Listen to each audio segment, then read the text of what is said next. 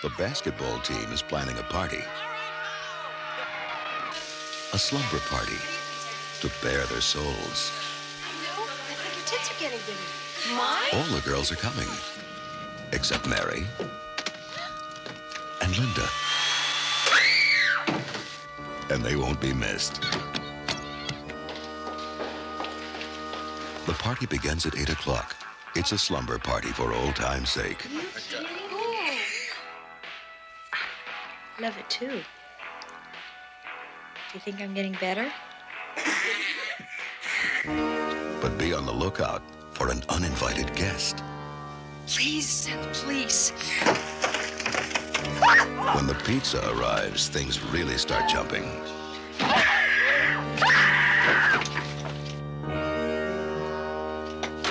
Some people may have to leave early, but others will hang around and hang around. Courtney, you're underage. Negative. Come on, let's go. You're not gonna eat the dead guy's pizza. I feel better already. Really, I do. But for those who stay, there'll be plenty of surprises. And non-stop action.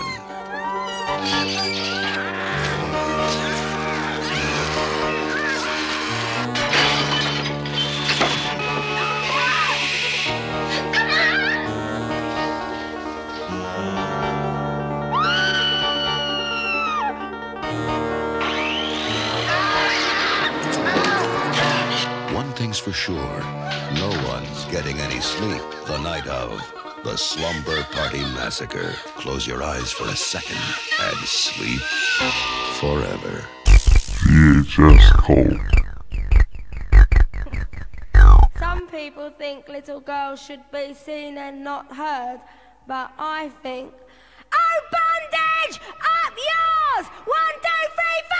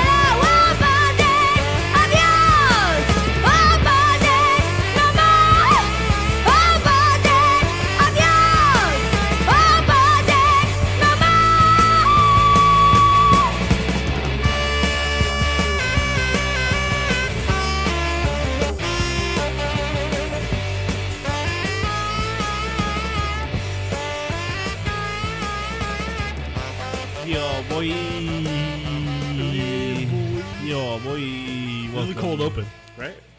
I don't know. This is the opening. I thought we were gonna do that. Isn't it this your little essay thing, and then we do a. Oh no, we're not doing that every time. Oh, I thought we were. Nah, the format's it's fluid. You know. Yeah, it's amorphous. We're real wild and crazy guys here. Anything can happen. Yeah, this is like the most punk rock podcast there is. Everything's DIY, real fluid. Just doing it for the sake of art. I feel like there probably is like an actual punk rock podcast out there somewhere that probably is more punk rock than I doubt it, because you saw Bad Religion. Like, I saw Bad Religion like 10 years ago. Well, actually, shit, like 20 years ago. Yeah. Warped Tour 2001. Oh, yeah, that reminds me. Yeah, actually, it was Warped Tour 2001. It had to be something like that. It was forever ago. Yeah, you were talking about Tiger Army the other day. New album, right? And you said they were country. I listened to it. I feel like it's a little. I mean, I don't know about the previous. This new album sounds exactly like Tiger Army. Oh, I was gonna say it's like really surf rocky. Oh yeah, it does have the more angular like guitar work. Mm-hmm. Oh, I think I'm into it. I like it a lot. It sounds like Power of Moonlight, their second album. Their first two albums, like psychobilly, right? The third album, they get a little bit more experimental, but it's basically still the psychobilly. Fourth album, they veer over and kind of into just like pop punk territory. It's got a few good songs, but it's not that great. Fifth album, more country sound to it. Definitely way more instrumentation, trying out different things. It was like Nick 13 already had his like own country album. That's what he was into. Mm-hmm. And this album came out, fucking just sounds like Tiger Army again. It's pretty good. It's really good for spooky season. It's perfect for spooky season. I always kind of listen to Psychobilly around spooky season. And it's weird, in the heat of spooky season right now, Friday was Friday 13th and full moon, 50th anniversary of Scooby-Doo. Which is the most important of the Yeah, thing. so that was the official kickoff of spooky season. The podcast will now reflect that. We're on a Spooky steady season march of, just spooky stuff. We're only going to be watching spooky movies for a while now. Until October 31st. Yeah, until Halloween. Normally I listen to Psychobilly. I've actually been listening to like old school dub and ska and like ballroom. Ballroom. Yeah, well, you know, like yeah. like the underground, like gay trans, like club music for like voguing and stuff. So I'm not too spooky. Not been listening to spooky stuff. More like fun stuff. When you're done, you can listen to Thriller though. Vincent Price is in it. The Thriller movie was directed by John Landis. So there's a little fact for you kids. Another new album came out though. Alex Cameron. I haven't listened to it at all. I need to though, because I really love Alex Cameron, and I have tickets to see him on December 7th, but I haven't listened to the album at all yet. You just wanted to tell people you had tickets to see him, didn't you? Well, here's the thing. I got 2 tickets. Oh, yeah, okay. So, who's going with me? Well, I need a date. So now, fucking Date Watch. This is going to be a new podcast within a podcast called KvLt Date Watch. Or Date Cult. Something. We'll have updates. Yep, updates every week. Worldwide manhunt for the date. Or Lady Hunt. The December 7th is the show. So You got a couple months. I got 2 months. 2 months to hammer this out before I just end up like going with my ex-girlfriend or something. But, you know, it's basically, remember in like 1993 when like Hulk Hogan was not in the WWF because all the steroid stuff? And Vince McMahon was like, all right, Lex Luger's going to be the new Hulk Hogan. And they had the Lex Express. It was basically like Lex Luger was going on like a political campaign to become like a babyface. Well, this is after he slammed Yokozuna, right? No, the hit Lex Express, the tour ends when he slams Yokozuna. Oh, shit. He flies in on a helicopter, jumps out, slams Yokozuna, and that's it. He's over for all time, right? Him and his metal forearm. Mm-hmm. Oh, yeah. Yeah. He had some football injury and he had a metal plate, so they really worked that shit in a lot of angles. Because one of his moves was just like I think it was his finishing move. His special move of the year was like the Lex forearm shit. Oh my god. Like a forearm tackle. The Lex Express, All-American Lex Luger sort of shit like crashed and burned, and he just dipped out to go back to WCW. Hopefully that's not what happens with Date Watch. At Kyle Maine, 2 Y's, KyylEmagne. We're gonna need feet pictures, panty pictures. I don't know what you're into. Nightgown pictures. Nightgowns, obviously. What turns you on? More What turns about you me. off? I'm over 6 feet. I can bench press about 3 ex-girlfriends. Which 3? My most like recent one, because she was only like weighed like 115 whenever she was little. So 3 of her. I can bench press about 3 of her. That's still that's a 345. I mean, that's like my max. It's not like I'm doing full sets of like 350 or whatever. Can bench press about 350 at one time. Yeah, I like punk rock. I like spooky stuff. Tattoos. I have a preference for witches, but I mean, not everyone can be a witch. So if you're some other like supernatural being, I'll give it a shot. That's about it though for Date Watch. There's been Kyle with Date Watch. Kyle checking in on Date Watch. All right, now we're gonna talk about the Slumber Party Massacre. All right, you do your thing. I got like 5 bullet points I want to go after. All right, well, actually, the thing I want to do first is the other day when we were riding and you came over, you're like, yeah, it's got a lot of nudity in it. Oh, there's a whole bunch of boobies in it. And I'd like to hear your thoughts on the film first before I do a dramatic reveal. Hopefully. I don't know. What are you looking for? You want to go through my bullet points here? Yep. First one, no way this wasn't written as a comedy and the director just didn't get it. There's a part in the middle where there's like 20 fake jump cuts or jump scares. That has to be intentional. And like the next door neighbor, his whole character makes no sense. I feel like this was written as a joke. Okay. Number 2, so many boobs right off the bat. Boobs.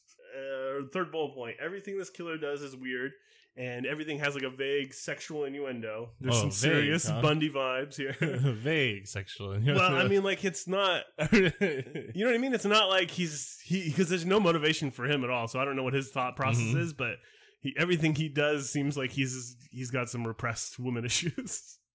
Plus, his power tool it makes no sense. How does it still have power? How is it drilling through people? Is it gas powered? Because there's no way a battery powered tool is doing that kind of damage.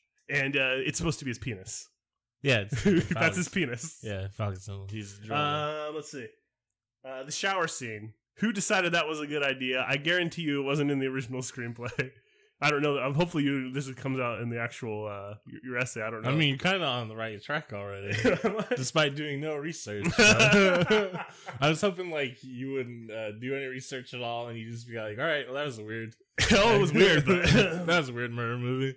And the last two I have aren't really important, but why dump the ashtray out the window? Why not dump it in the garbage? And two, there was nowhere near enough sugar in that Kool-Aid. Oh, I noticed that too. Yeah, Court and I watched it and we're like, what the fuck is going on? They're making like white people Kool-Aid. I'm white. Are you? They're making Anglo Kool-Aid. Oh, okay. Anglo-Aid. That shower, like, why are they talking about sports so much? They love b-ball. And baseball and football. They talk about all three. Mm-hmm. Also, none of the women have ever played basketball before. Valerie, didn't you see her driving to the hoop? You can't see me doing it, but I'm doing that the motion. Sweet layup, and then all the other girls are like, teacher's pet. It's like, what? The fucking coach has the best line right there. Larry Bird, you ain't. All right, is that it for... I mean, I wrote down some of my other favorite lines here. Just make me look like you. This is the only good way to get them. I don't remember what that one's from. And there's always boys around Trish and Diane. Because that one reminded me of the John Cougar Mellencamp song. There's always boys around Trish and Diane, showing their titties just as soon as they can. Oh yeah, breasts are out. I was about to like, is that a real song? That's your remix of it, obviously. It's my Yankovic version. I guess it's not going to be that shocking of a twist now, because you kind of like, I mean, it's there in the movie, so this is considered the feminist slasher movie. Yeah? Yep. So let's talk about it. This film, directed by Amy Holden Jones, written by Rita Mae Brown. She's an author and a feminist activist. She absolutely did write this as a satire of slasher movies. I just feel like the director and the actors didn't really get it. Like, I don't know what's going on, but some of these actors take it way too seriously. Like, the guy that plays a serial killer, I don't know what his deal is. I got some more information I can share with you about it. So she wrote the screenplay parody of teen slasher fix entitled Sleepless Nights. However, when she submitted it to the producers, Roger Corman, by the way. Mistake. Mm-hmm. Did it say that? I was looking to see who produced it, but I didn't pay attention to the credits very much. Yeah, I definitely saw it was directed by a woman or written by a woman. It's like New World Pictures, which is Roger Corman's production studio. I guess I missed it. They were fucking dumb and didn't realize that it was satire. So they were like, "Oh, we're gonna shoot it straight," basically, as if it's actually just a regular slasher movie. As a result, the movie displays a lot more humor, both intended and unintended, than others of this genre. Roger Corman is dumb. Rita Mae Brown is a celebrated author. She's written about 20 books, got tons of poetry. I'm not familiar with her. Yeah, I went through her. I mean, there's people that have been authors their entire lives and are very famous that I mean, like, for some reason I just don't know. Mm. There's so many books out there. Yeah, I went through her bibliography and there was nothing that I had read before. Some of them seem interesting, so I might read them now. I always like feminist authors. Virginia Woolf, shout out to Virginia Woolf, rest in peace. To the Lighthouse. To the Lighthouse. I fucking love that book. She does have some spectacular quotes though about feminism, the world writ large, that sort of thing. I wrote down one here that I really like. It's if the world were a logical place, men would ride side saddle. No, you wouldn't, because it's fucking uncomfortable to ride side saddle. No one should ride side saddle. Well, I think there's the reason I like it is because I think there's a couple layers to it. So I mean, I get what you're saying. I just think as a practical matter. Well, yeah, I mean, it's like not. It's just not. There's a reason ladies don't like riding side saddle either. But so the first thing is like logically, like, yeah, you don't want to smash your balls, right? So seemingly that's what you would want to do. But as you said, why would anyone ride side saddle? And then so I feel like she's inversing it. So it's like women will ride horses. Man, you can ride side saddle because you a bitch. Not to put words in her mouth, but I like that. That's what I got. This is the first of a trilogy. Technically, they're all the second one. I mean, Sleepaway Camp has sequels too, but are they related? Obviously, the second one is directly related to the first one because Courtney, Valerie's younger sister, in this one is the main character in Slumber Party Massacre 2. The third one, kind of tenuous. But all three of the films are directed by women, which is a pretty big deal, especially in the 80s. Yeah, the 80s. Directing slasher movies. This is the only one that was specifically written as a satire, though. Because of, like, how... I assume, like, Rita didn't write the other two, right? No. Yeah. Because of how... I wonder if she hated this fucking movie. No, because of how this one was received. And as you could obviously see, it was like, this has got to be a parody of, like... Yeah, they just didn't quite do it right. So, when they wrote the other ones, they continued in that spirit where it's like, all right, this is kind of... It's got to be kind of a joke so that the audience still likes it. So even though she didn't write them, and they're not quite as good as the first one, we'll probably watch them eventually. They do still have like the same spirit of the first one. Amy Holden Jones, she's our director, as I mentioned previously. She was an editor for a long time. She really wanted to direct. She was pretty famous editor too, right?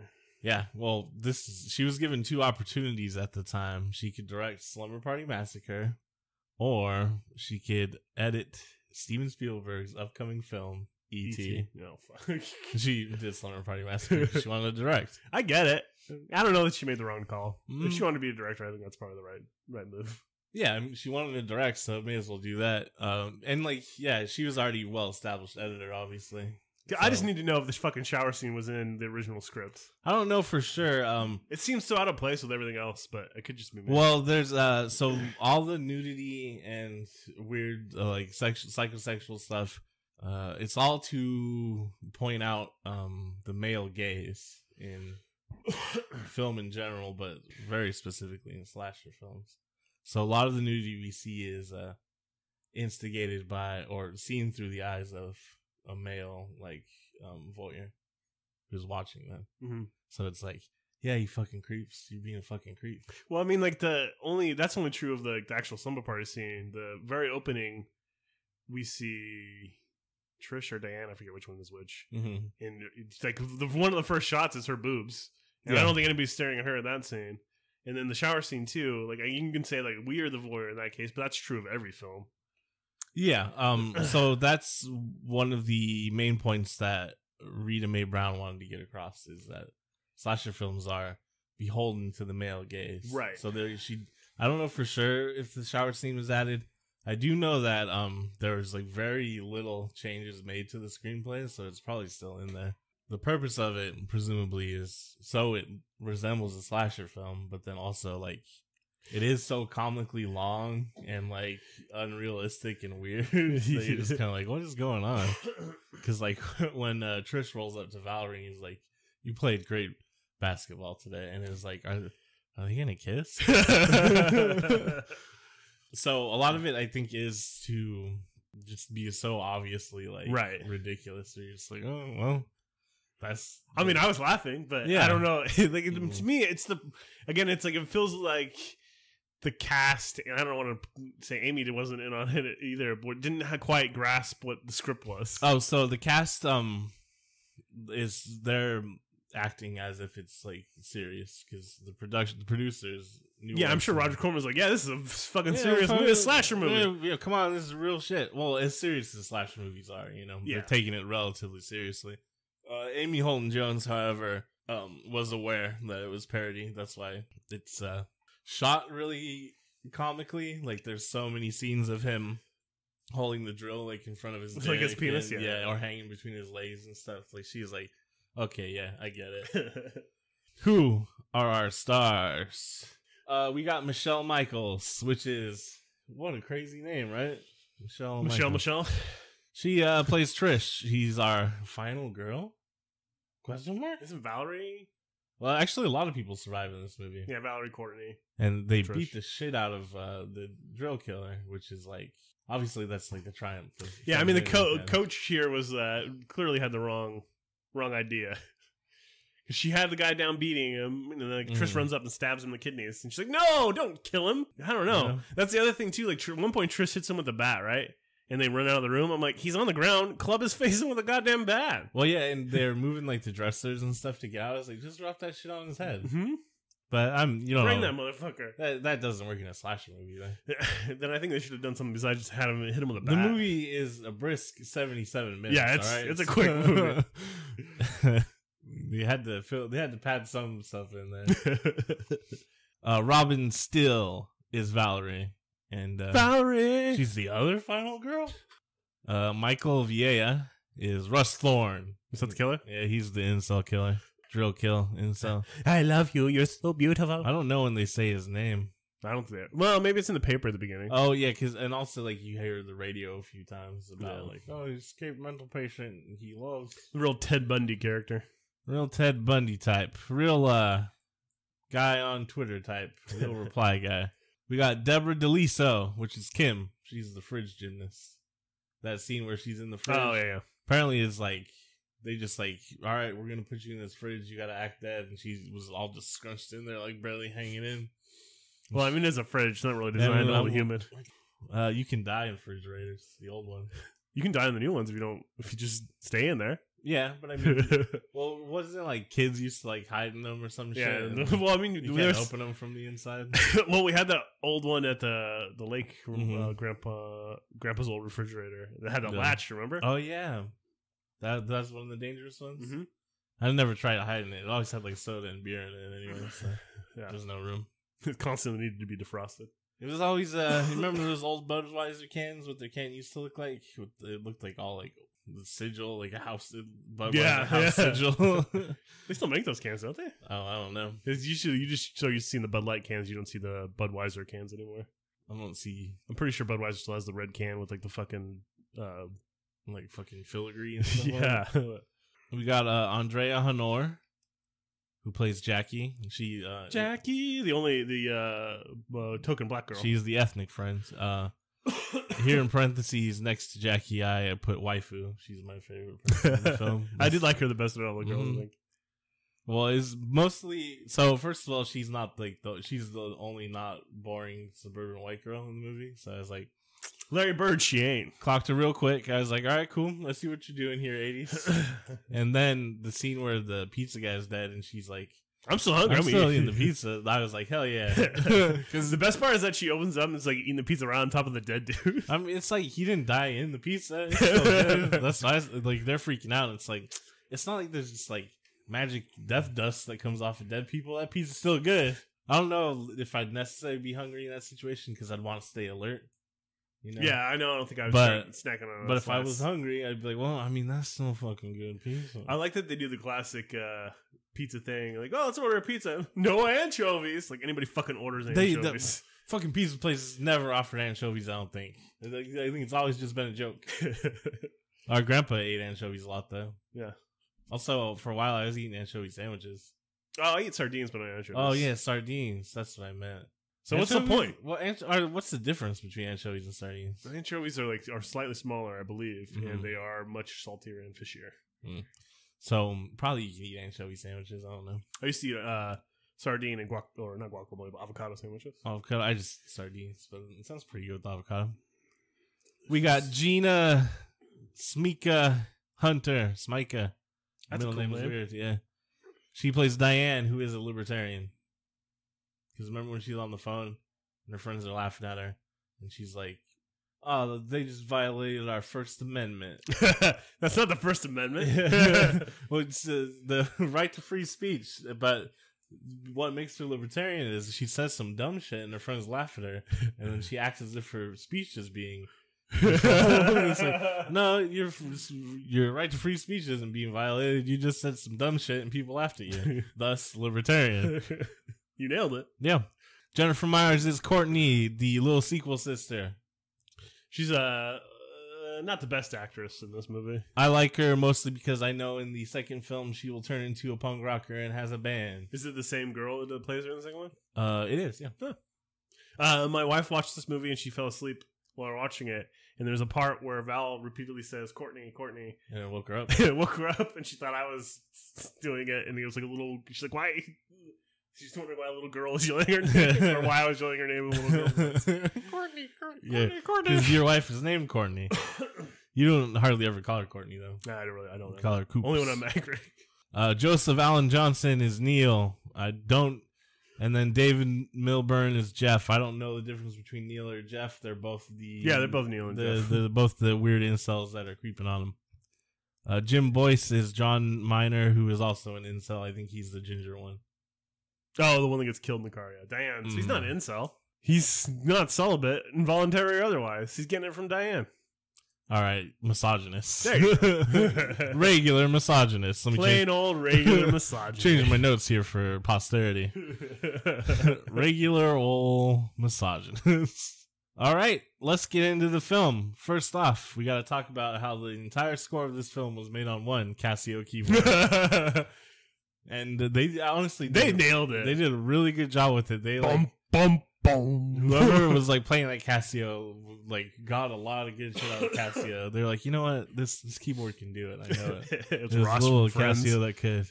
The movie, of course, starts off with like, a happy suburban neighborhood. Bum, bum, bum. We see kids delivering newspapers, and it's morning time, and everyone's birds are chirping, and there's boobies, and you're like, nothing bad could ever happen now. First off, though, fucking nightgown. So you're into it already. This is a really tantalizing scene for me. I mean, you should really like because there's a couple. They show some nightgowns later on. Yeah, that's why you like Jackie. Cause she had the best nightgown. She did. It really like suited her. So that's good costume work. Yeah, but this scene is great. So we go from nightgown, unnecessary 80s titties. Because I mean, this is a slasher movie. Let's fucking get right off the bat. Right, we're coming out hot. And then she puts on a really cute sundress. She's getting rid of like all of her stuffed animals and stuff. Yeah, she's no longer a girl. But not yet a woman. She has no time for childish things now. She's 18. She's gonna have big time slumber party with Maui Wowie. Maui. Wow. That's that is one note from my wife is that it didn't really seem like much of a slumber party. It's just like girls hanging out. Yeah.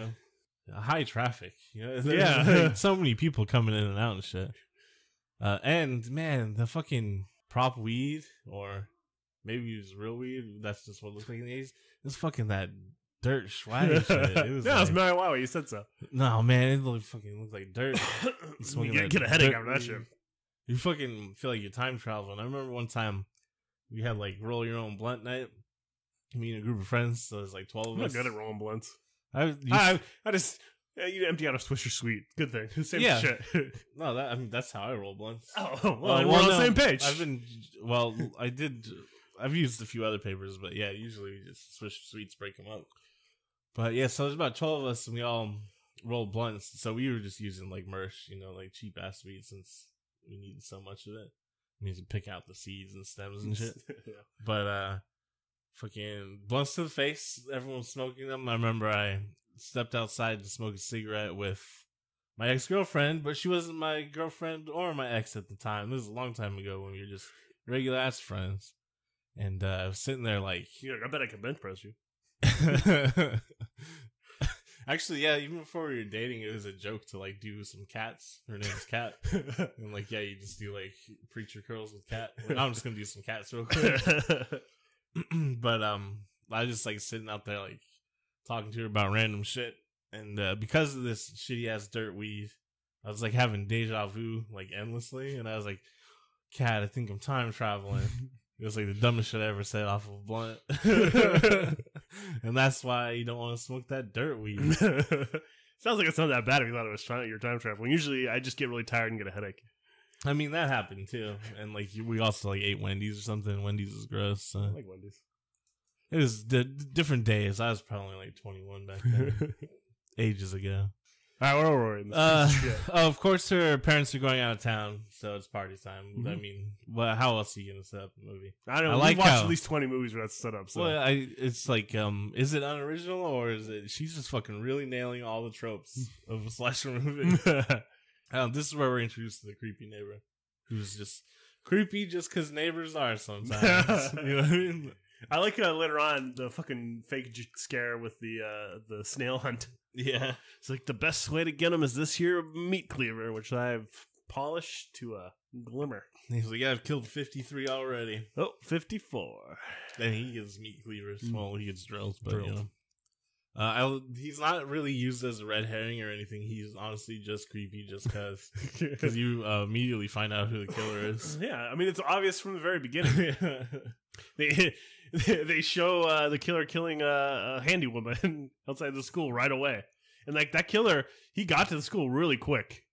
Because he's at Trisha's house stealing Barbies. Yeah. And like immediately after that, he's at the school killing a handy woman. Well, he's got a van, so, you know. No, he steals the van from the handy woman. Oh, you're right.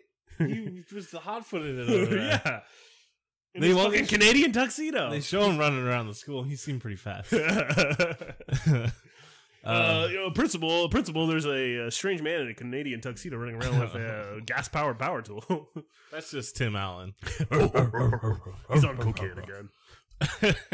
You remember that episode of Tool Time? I don't remember what reminded me of this. Maybe I saw a clip from it or something, but they install like the speakers in the house, and Tim Allen accidentally overhears one of his sons talking to his friends, and his friend's like, Tool Time, they should call that show Fool Time.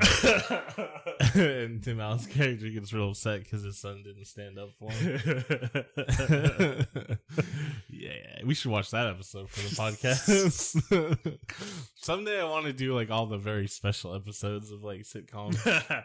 Cutting to the school where we're getting some date rape tips from our two goofy incels. Because one of them's like, yeah, man, just fucking grab her by the pussy or whatever. But he says something more neutral, like, yeah, you just gotta take charge, take action, blah, blah, blah. And he's like, well, I don't know.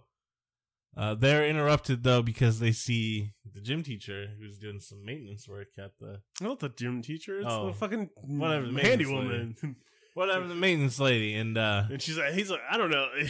He's like, hey, you ever thought about dating a younger man? What? And she seems into it. I mean, you gotta experiment while you're young. I like that the camera's just like focused on her ass. He was like, oh, I think I'm in love with that booty. And I was just like, damn, flat 80s white girl ass. What a time. Yeah, so he's like, try it, you'll like it. I wrote that down because I wrote that down too. What a great quote. Try it, you'll like it. She gets straight up fucking yoinked into the van. There's another movie, Silence of the Lambs. Yeah. Buffalo Bill yoinks that lady into the van. Oh yeah, well that's what Ted Bundy would do. Yeah, that's what I'm saying. Serious Ted Bundy vibes from this dude. Oh. I mean, straight up, the guy escapes prison and then kills people at a slumber party, which is basically what Ted Bundy did. Mm-hmm. That's true. Ted Bundy's kind of like gross. Fucking hate Ted Bundy. I mean, normally you don't really like serial killers, but I really don't like. I really don't like Ted Bundy. Yeah. He's not like Dahmer, where like Dahmer was like troubled. He's so polite in his prison interviews and shit. And he's just like, yeah, I had to get drunk to kill because I didn't like killing, but he needed those sex slave zombies. Just to get, I mean, not sidetracked. This is all relevant to watching serial killer stuff. This is probably what this guy was into. We like, don't know. We didn't get to see his end result. His dad, he did sack out in the middle of a murder house. Yeah, Dahmer was probably in his high school days. He was having some problems with aggression and blah blah blah. As you would when you're psychopath. And his dad was like, "I know what to do. Get him a weight set. Get him out there lifting weights." And so Dahmer just got fucking jacked and was like hurting people. So that was a smart move. Anyways, man, my son has a lot of aggression issues. Better make him real strong. Fuck you, be in the WWE eventually. Fuck them up. A real Chris Benoit type character. I think that was traumatic brain injury, wasn't it? That was like the excuse. Or no, I don't mean to say excuse. There's evidence that his brain was fucked up. But I think he was just like, you know how like they do shows for like Saudi Arabia now? Yeah. Chris Benoit was just confused, and he's like, "Yo, we gotta get to the WrestleMania in heaven." Too soon. How long ago was that? That's forever ago. Oh yeah, so we see that goddamn Kevin Sullivan. Fuck the fucking Satanist Kevin Sullivan. Yeah, he's gonna tie me that tree of woes. The Buddha Dame, me in the dungeon of the dome. We got the Yeti. The Shockmaster. He's here to shock you with a Shockmaster. Man, WCW. That's the podcast we should have done. Fucking WCW. In the 90s. My God. Fucking the late 80s WCW was great too. Yeah. My God. Well, anyways, this is where we see he kills with the drill. And it's like, is that drill supposed to be his dick? And of course it is.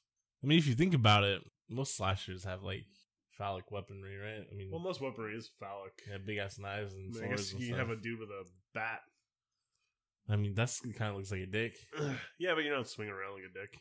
You've never swung your dick around, tap people in the face with it. I'm just saying that when I see a bat, my first someone swinging around, I'm like, oh, phallic. That's not my first reaction. I'm like, damn, that's a big dick. Not like when I watched Crouching Tiger, Hidden Dragon, I see Chow Yun Fat doing his swordplay by himself. I'm like, oh, he's masturbating. What was the name of that special sword? I haven't watched that movie in a while. I think it was the One-Eyed Serpent. Wow. Cut to WNBA. Boop. Yeah, that might get cut. Obviously, women's basketball players are better. They're way better than this. Their good fundamentals make up for their inability to dunk. Someone can dunk. Also, like, dunking's not that cool. I like fast breaks that like lead to dunks and stuff, but I hate that shit where it's just like your center's posted up and like, yeah, he just turns around and dunks. It's like, that's fucking boring. Well, take that, Shaq. Yeah. No, that's his whole game. I like Shaq. He's a funny guy. I didn't ever like the way he played. Yeah. When he was young, really young and he was first in the NBA on the Magic and he could actually move, that was pretty cool. But then he just kept getting bigger and bigger. He just pushed people around and dunk.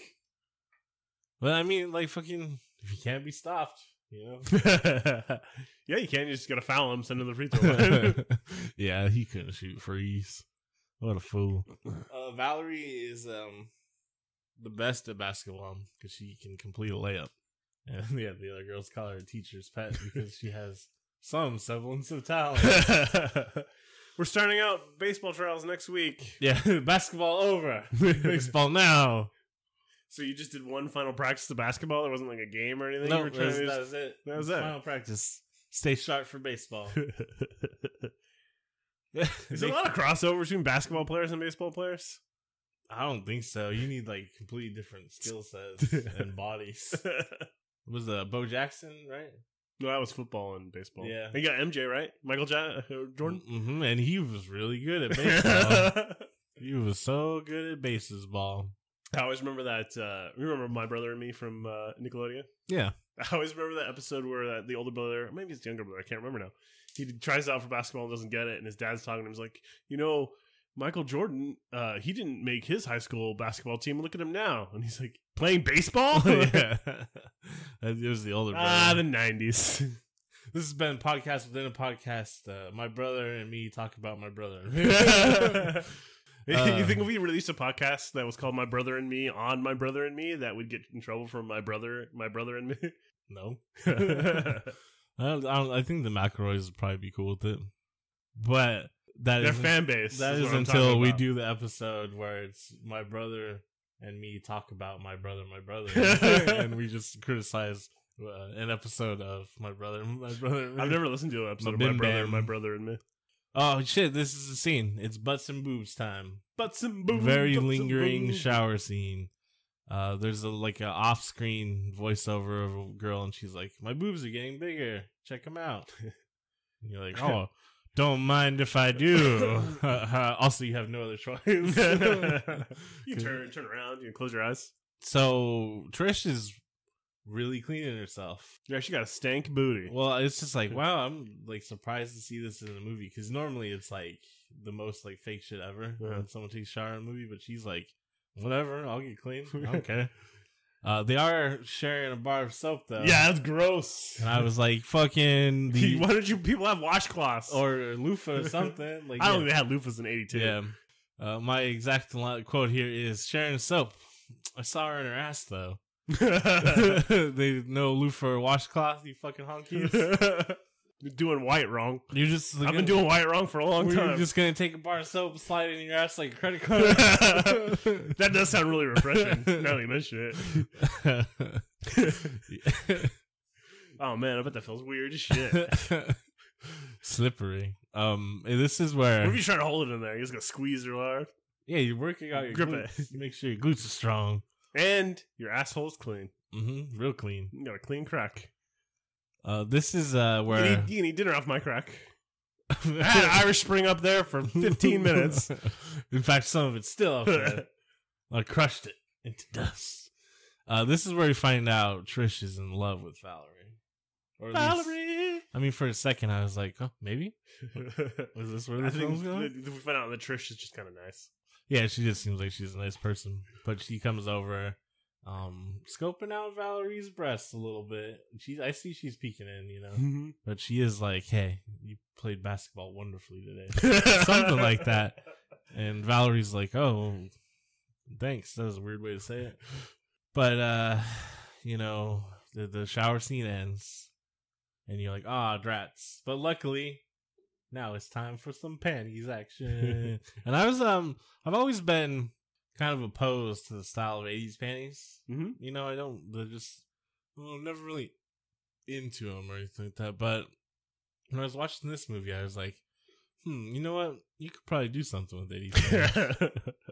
Yeah, I don't know. What that something is, I don't know, but you can do it. I don't know if I've talked about it in detail on this podcast, but I think nightgowns are cool. Like, legitimately, it is a joke that I want you to send me nightgown pics. But it's also not a joke, if you know what I mean. Well, I just like nightgowns are cool. I like the variety of designs and stuff like that. I feel the same way about dresses. Sometimes I'll even like design dresses or like draw them in my notebook because I like dresses a lot. I think dresses are cool. Okay. And when I was watching this movie, now I was like, you know what? Draw some panties. Fucking this panties time. I'm gonna branch out into panties. So you open Kyle's notebooks. It's a series of poems about like werewolves eating vampires, serial killer stuff, and dresses and panties. And there's drawings of dresses and faceless women in panties and nightgowns. And so it's just more serial killer stuff. So yeah, there's a lot of serial someone's killers. Gonna open it and be like, "Oh my god, oh my god." And they're like, "Are you a repressed homosexual son?" Like, no, you're gonna send some poor homicide detective on a wild goose chase. Yeah. No, you're the red herring in like some weird detective movie. Yeah, like, I mean, yeah. They're all talking shit about Valerie. You know why? She got the moves. Valorie's got fucking big uterus energy. She just like she's powerful. Big clitoral energy. Mm-hmm. I don't know what the proper. It's the uterine power. Uterine. Yeah, that's what fallopian tubes. Yeah, and ovaries. You know, just all the female guts. She's real powerful with the female guts and gonads. Ovaries are gonads. I'm aware. And your nuts are gonads. They're actually the same thing. What? Tell me about the penis and the clitoris, Kyle. What? Oh, they're the same thing. Oh God! Well, the head of your penis is like the same tissue. Yeah. You started out as a woman. You're female. Then you mutated into a dude. And what a man! And what a man! 6'5"? I think I'm 6'4". I haven't measured myself since I was in high school. So I don't know. Well, the girls don't like Valerie because she's too powerful. And Valerie overhears them talking shit. Trisha's nice though. She offers her to come to the party. I mean, really, the only one that's talking shit is Diane. Diane, she's a libertarian. As we established, she's a real shit. Yeah, you think Trish should be like, "Hey, you want to come to my party?" Diane's like a bitch. We're gonna make fun of her and stuff, anyways. You know, she eats all the chips too. She's gonna bring her super boyfriend over. When they bust out the snacks, like, we gotta hurry up and eat these before Diane gets here. She eats all the goddamn chips. She's gonna come over here, eat all her chips, leave early to go fuck her boyfriend. What a bitch. And She'll probably smoke all the Maui too. She seems like that kind of bitch. yeah, Valerie's like, nah, I ain't doing that. You guys are kind of jerks, or your friends are kind of jerks. Also, she seems a little bit nervous around Trish, so I'm like, Maybe there's something. maybe there is something. Maybe they're gonna kiss. The drill man. But I'm pretty sure she's a heterosexual woman based on her preference in magazines. She's a Sly Stallone kind of guy. Yeah, Sylvester Stallone was on the cover of that magazine. Do you think he had his dick out? Yeah, I bet he did. And he appeared in softcore porn before his career took off, which was crazy. I never really saw him as an attractive man. I've got to put my mouth on the vagina. I guess maybe just because he was buff. I don't know, but yeah. Wait, what? Like, oh, you could be in porn, you're buff. Oh, I get it. Not like you're a good-looking guy. Yeah. There's an extended murder stalking scene through the school. It's pretty good. It's shot pretty well. Yeah.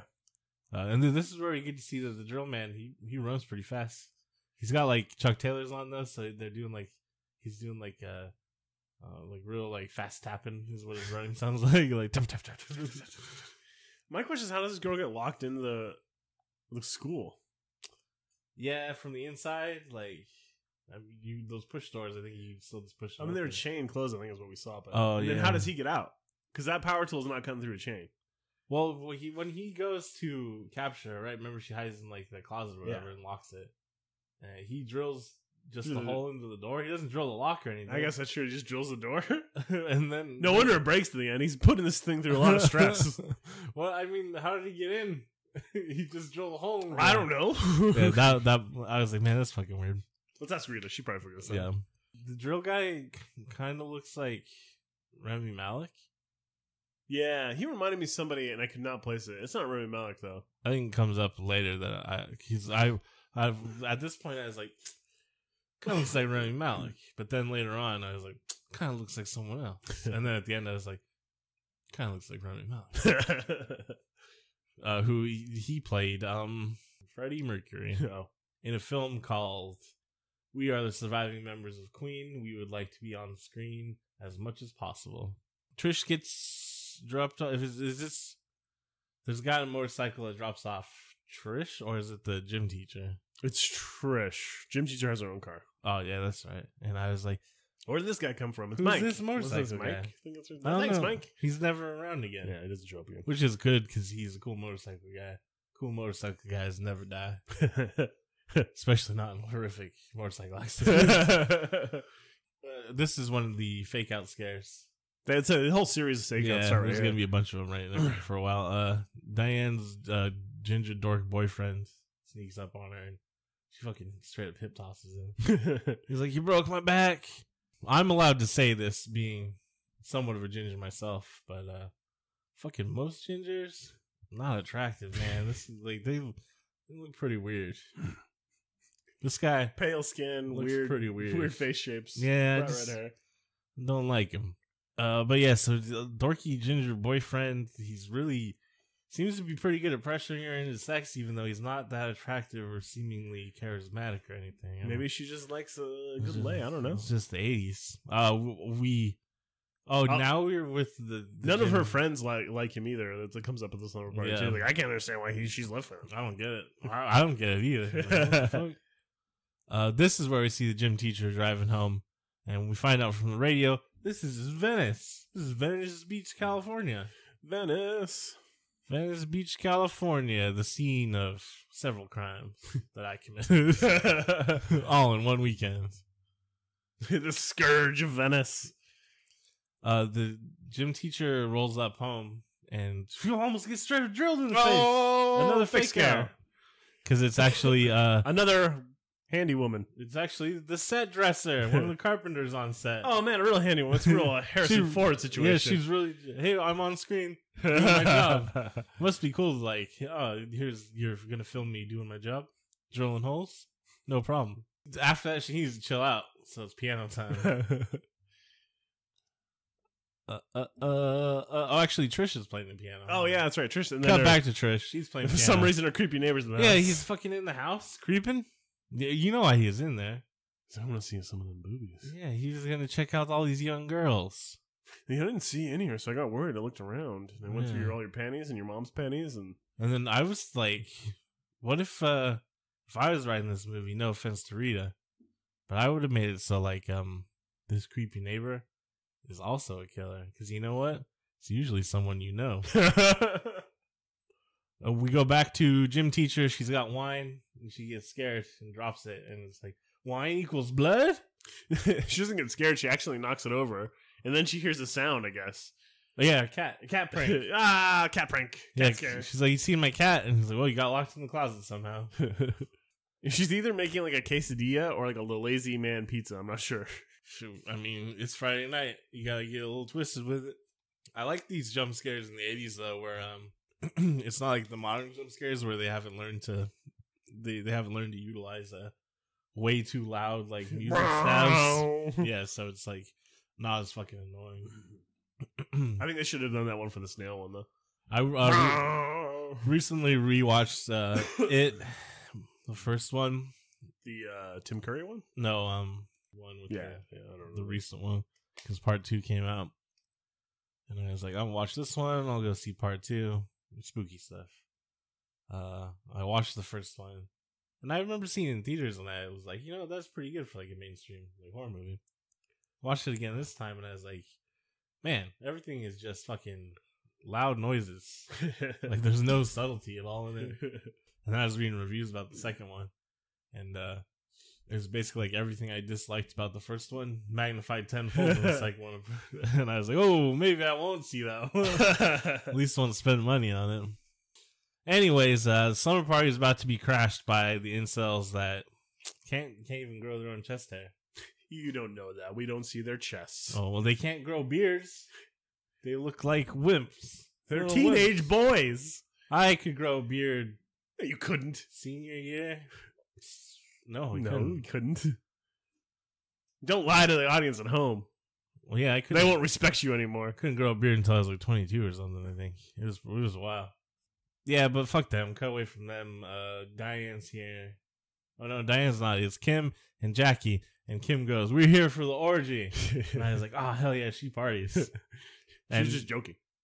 Oh, yeah, but she's the one who brought the weed, so it turns out she does party. And the booze, too. Didn't she steal it? Yeah, she got beer or something. I think it was wine coolers. Oh. This is the motherfucking Kool-Aid scene. Valerie's not making good Kool-Aid, though. I was like, twice. At least twice. You need, like, a lot of sugar in Kool-Aid. I mean, if you're gonna drink Kool-Aid, like, you gotta fucking go for it.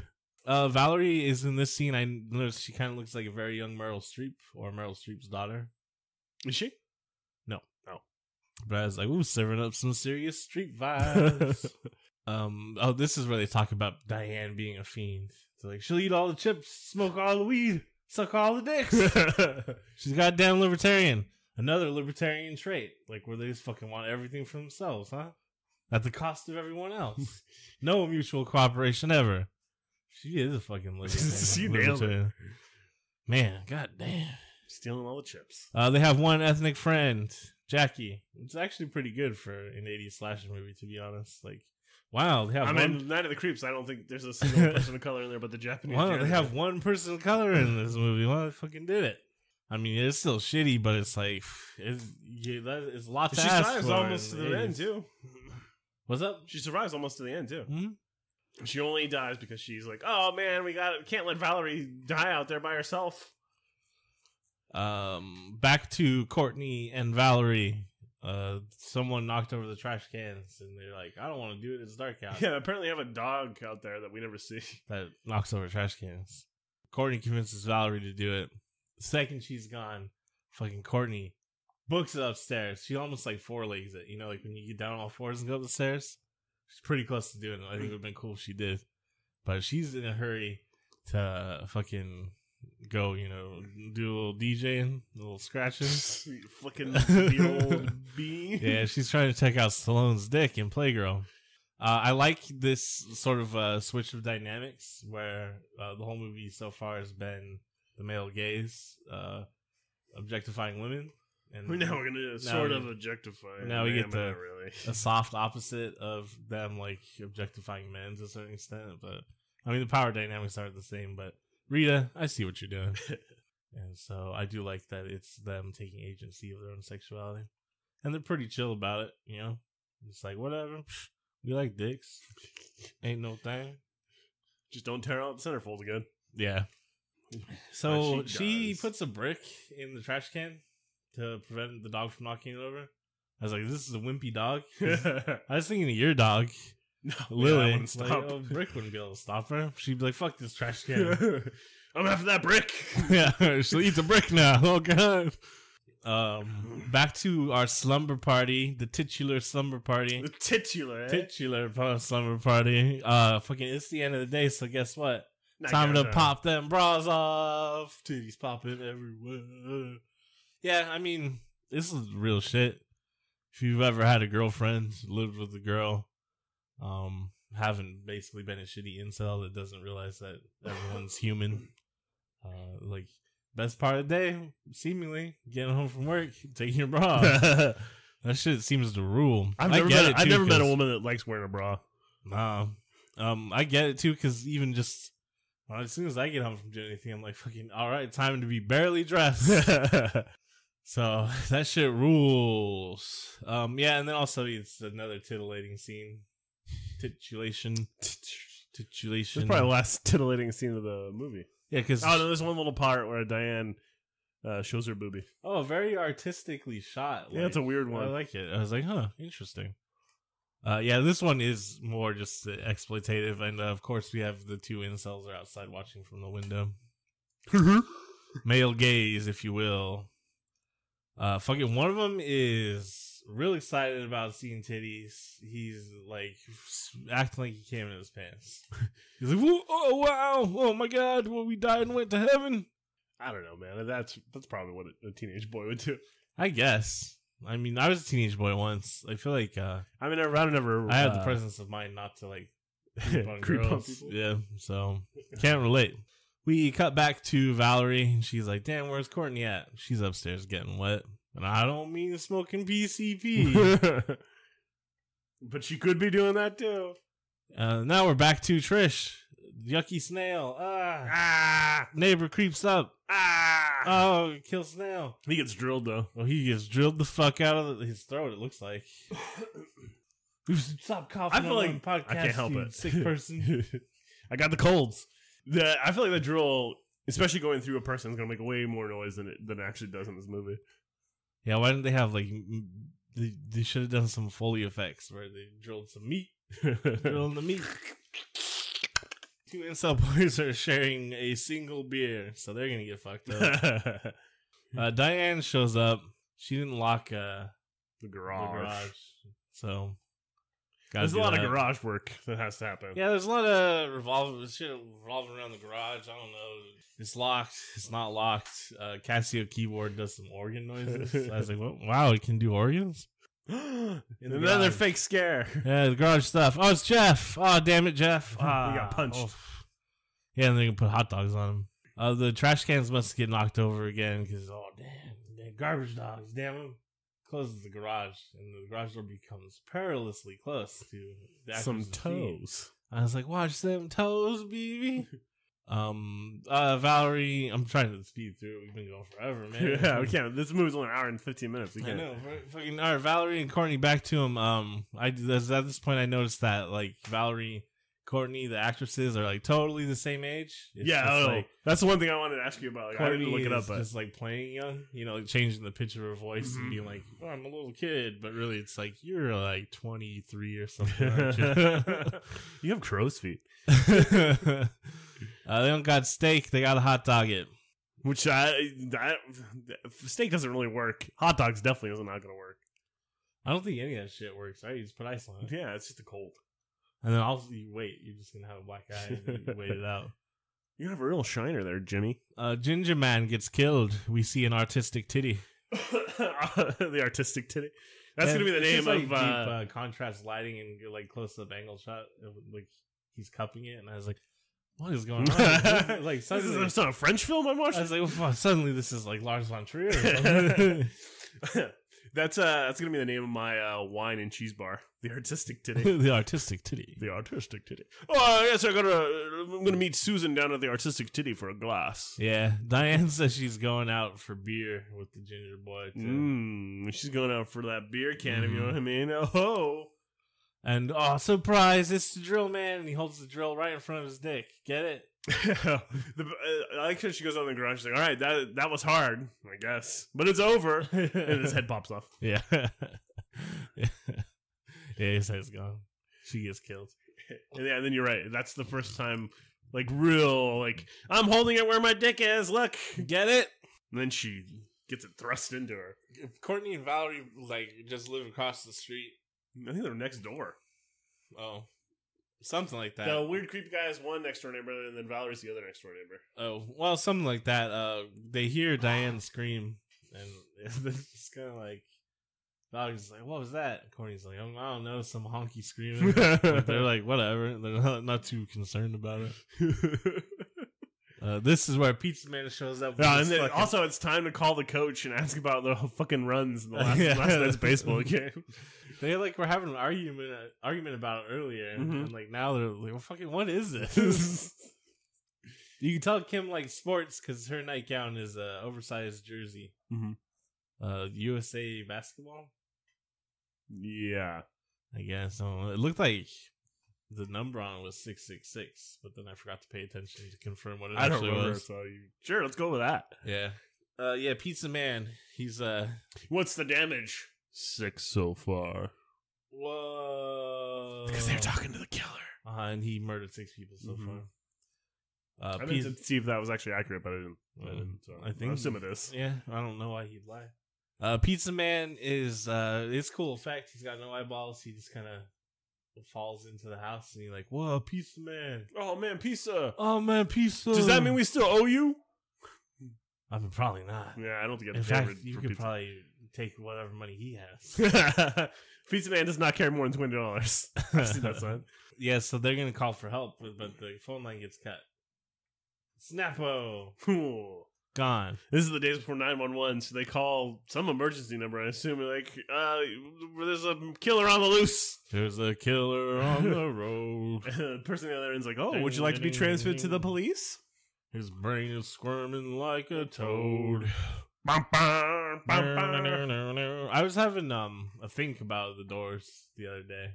A real hard think about them. Yeah, you know how they've over time they've kind of just turned into a joke. Like everyone makes fun of them. Some of it aptly deserved. Like Jim Morrison's lyrics or poetry, like not that good really, and their music was relatively simple. But I was thinking about it. They had like a really interesting style. They had a very specific sound. Yeah, and like the organ work with like dirty surf guitar and like goth beach party kind of, I don't know. And I was like, man, you know what? They had a big effect on a lot of different kinds of music, I think. So can't hate on Doors that much. And some of their songs, like you listen to it and you're like, man, fucking, this is a good spookum song. Like Riders on the Storm.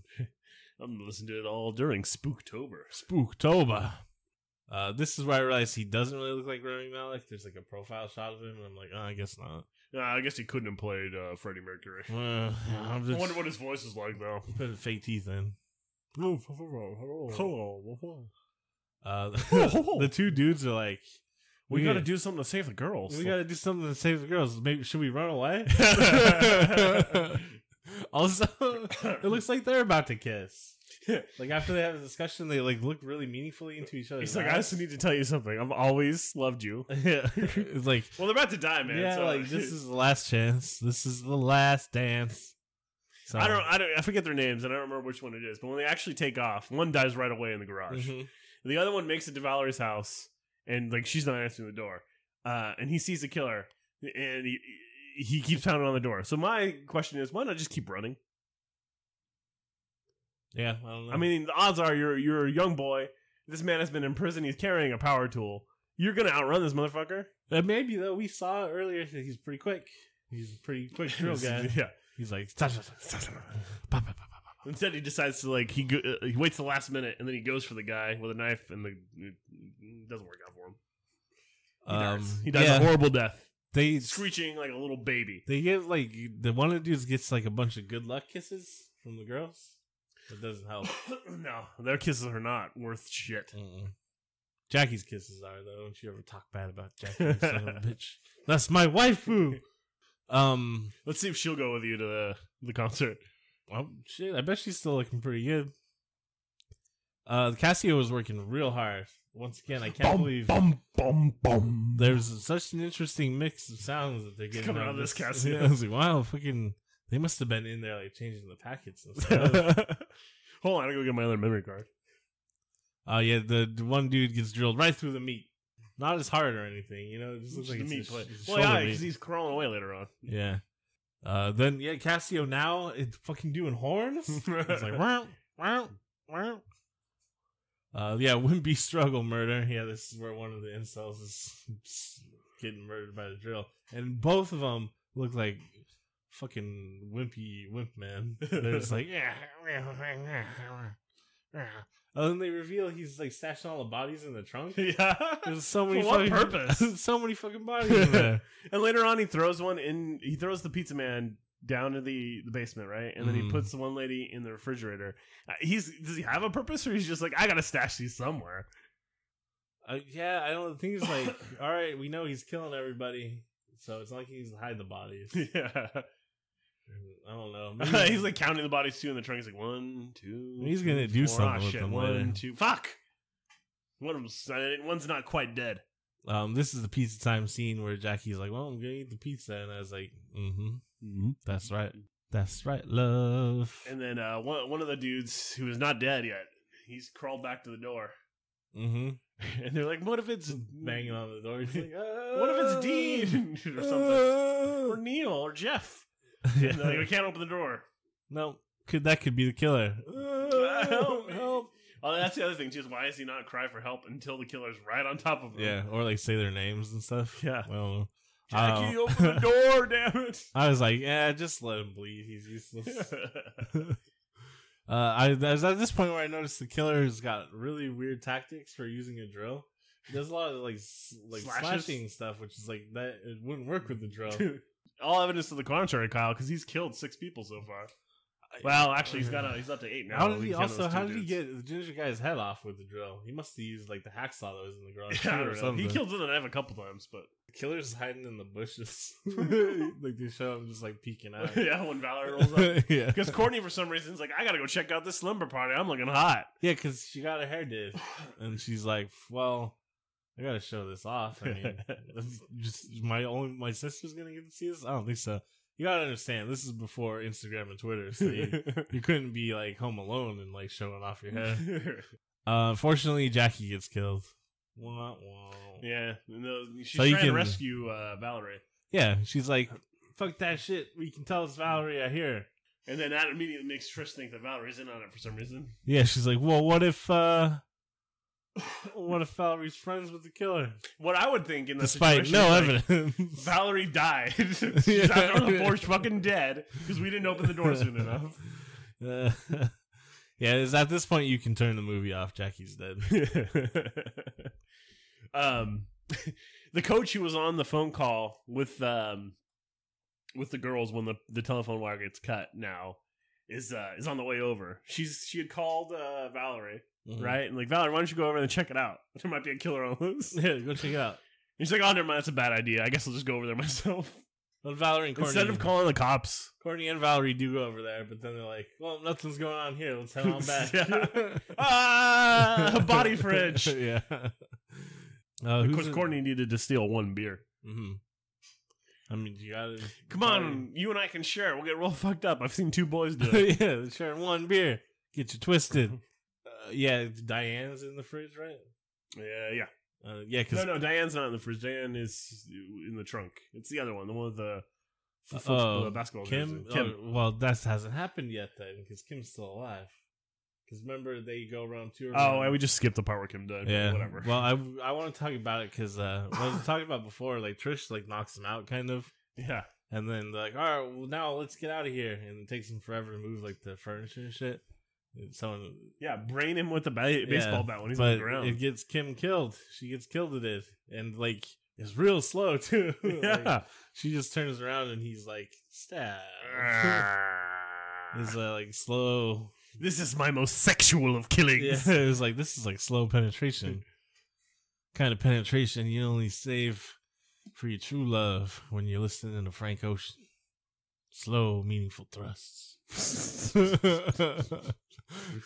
Oh man, that's gonna be our first T-shirt. Yeah. This is where I realized that the killer looks like Fred Armisen from Saturday Night Live. Oh shit, that's it. That's the entire time I'm like, Yeah. I was like, "Where's Carrie Brownstein?" It does kind of look like him. Fred Armisen melted as he got older. Nah, it happens to many of us as we get older. Not Carrie Brownstein though. She's looking good still. New Sleater Kinney album is good too. So, thanks, Carrie Brownstein. I guess that's all I have to say. She's cute. I'd take her on a date, or rather, she'd probably take me on a date. She's got the power. She's on top in the power dynamic. So if you'd like to take Kyle on a date, as you know, we have have an opportunity. Updated date watch. Carrie Brownstein on the list. Well, I mean, yeah. So now they find Kim's body. Oh yeah, and they're gonna fucking use it. Trish is hiding in the closet inside of a dry cleaning bag. Mm-hmm. The killer replaces himself. He moves the pizza man and then gets under the blanket. Yeah, for a nice surprise. He's gonna surprise. Valerie is downstairs in the basement, right? She gets She's a like circular saw, and then starts running with it. And then obviously we watch the extension cord unravel. And snapback. It's like, man, that is like such a risky weapon anyways. Like, why wouldn't you just grab like... Compared to, you have no reach with that thing. Yeah, just get like a fucking long stick or a bat, or you know what I mean? Like something that has range on him and beat the shit out of him. Courtney's like hiding under the couch and she watched the killer replace the pizza man. Yeah. So she's onto his tricks. Killer thinks he's slick, but he's not so slick. I mean, what does he expect? He's like, okay, like, I'm coming in this room, and then I'll surprise them because they're not going to pull the blanket off the pizza dude, and then I'll trip them. The old tripperoo. Yeah. So he does reveal himself to the coach, and it's like, oh fuck, oh what? Courtney trips him though. Yeah. Well, the coach and him fight with she's got like a poker from and then Trish comes out of fucking nowhere and stabs him in the kidney. Well, the thing is, so the coach like takes him down, and at that point, my note says, "Beat his ass, stab his ass, murder, kill," because like he's been trying to kill you guys all night. Just fucking kill him. Yeah. Well, I guess the coach doesn't know that. Yeah. She just sees Trish running over to stab a guy in the kidney. She's like, "No, don't do it." Yeah, Trish straight up stabs him. Yeah, really, she should have stabbed him again. Yeah, because she stops and looks at the knife, and she really just sort of kept going crazy, prison style. Yeah, just quick shifts. But nah, he in my notes here it says drills don't really work that way because he just slashes the belly of the coach and rips her open. Yeah, she might actually be alive after that. We don't know. I mean, if it was real life, it would have scratched her a little bit, maybe. You know what I mean? She has a really deep scratch on her tummy. It's not how fucking drills work. God damn it. This is where we get the predatory masculinity reveal, where he's like, "I love you guys. Don't you? You're so beautiful. You're so beautiful. Please, I never heard it. You." What it reminded me of though is just all dudes on the internet who send unsolicited dick pics or thirsty DMs on Twitter and stuff. Come on, I'm a nice guy. I just murder, kill women. Take a look at my dick. I love you. Yeah, so that was pretty good. I like that. Thank you, Rita Mae Brown. That's some real good feminism, I think, right there. Because it is just overarching commentary on predatory men. Yeah, I mean the problem though is legitimately this is serial killers think this way. Oh yeah, I mean not all of them. Some of them, though. Well, we don't have to get into the pathos of different. Yeah, but I mean, a fair number. We'll save that for the next episode when Kyle goes over his top 5 favorite serial killers. Fucking Valerie's had enough though. She's got a machete now, which is fucking awesome. Machete is the perfect weapon. It's long, it's sharp. You can use it to it's phallic. Open coconuts, cut mangoes. Clear paths and jungles. Yeah, and tear up serial killers. And she does. I like it. I like how gruesome it is too. She's like chopping off fingers, the whole hand, chopping him in the chest. His penis. She cuts his penis right in half. Yeah, his drill penis. Yeah, my notes say castrated because her machete is strong. It kills the drill. My notes are she got him. She got him right in the penis. He was hurt. He was hurt bad. He was hurt bad. He falls into the pool and gets it real dirty with blood, and you're like, "Woof! What a relief!" That pool's not coming clean. Yeah, surprised he's not actually dead though. He Yep. jumps back out. They struggle. He's slapping people around. Mm-hmm. Trish tries to stab him again, but this time he's the one that gets penetrated, and it's real terrifying and shocking to everyone involved. Not Courtney though. You see when they cut to Courtney, she's like stone cold, like fucking Wendy O. Williams. Yeah, That's the end of the movie, right? that is it. It really is. They kill him and then like, all right, bye. That's all you need. What else you can talk about? You got him, fucking dead. When he's comes out of the pool though, or I mean, like that, his hand's gone. He's bleeding to death. You know what I mean? Like you wouldn't be like, maybe, I don't know if maybe a surge of adrenaline to get you going for a little bit. But There's also a part where he like picks up a head of steam and he starts running and tackles Valerie, and I just don't see how he had any room between like when he got out of the pool to Valerie to do that little running jump thing. Yeah. I mean, everyone makes mistakes directing a film. No big deal. Was there did our friend Amy go on to direct any of the movies? She look, so you did, have to but tell like me. not anything that really stands out. Yeah. Unfortunately, she did a lot more editing though. What are we watching next? Next week we are watching Possession. I told you this is it. It's spooky season. We're only watching the spooks now. Possession, starring Sam Neill of Jurassic Park fame. Very young in it because it's like 1981. I think you mean Sam Neill of Event Horizon fame. Event Horizon. I guess there might be some connective tissue between this film and Event Horizon. They both deal with Possession. yeah, The Satanism. horrors from beyond. Whoa. Horrors from the demon dimension. Yeah. All right, that's it. Fucking McVentureProductions.com. At A. Sean McDonald. At Kyle and Maine. At VHS Cold on Instagram. I think it's at, right? I don't know. Fuck it. VHS I don't know. Cold. I don't know how fucking social media works. Thanks for listening and being a member of my cult. Don't thank them. It's just a thank you for being the leader. Jesus, you're the worst cult leader. No, it's the positive space. We're polite. I'm gonna go sack out in the swamp. We're polite in this cult. Politeness cult, please. Thank you. Please. Yeah, that's it, I guess. Fucking see you next week.